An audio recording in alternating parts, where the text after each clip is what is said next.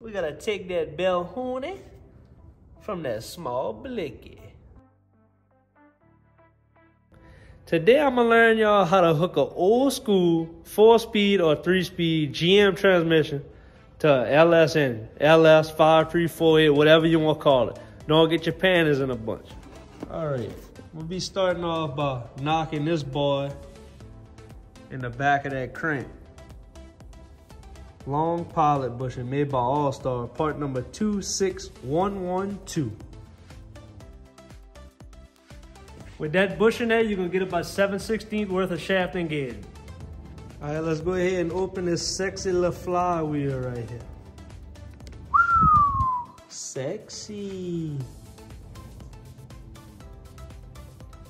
Stock LS flex plate bolts, red Loctite. Run them boys in. You the type of girl I wanna shoe on your bubble gum. You the type of girl I wanna take to my mama house.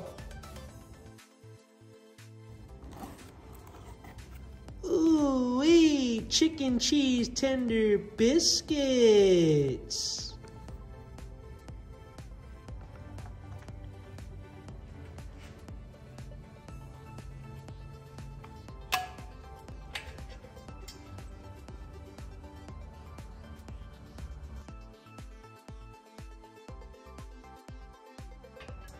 I like this flywheel because I was able to reuse the stock small block clutch mounts. I didn't have to go find nothing metric. All right, greased up the pivot ball, got the new throwout bearing on there, and put a new slave cylinder. Let's go ahead and throw it on the engine. I picked up some of these M10, about 1.5, 35mm bolts. They got that little flange head on it.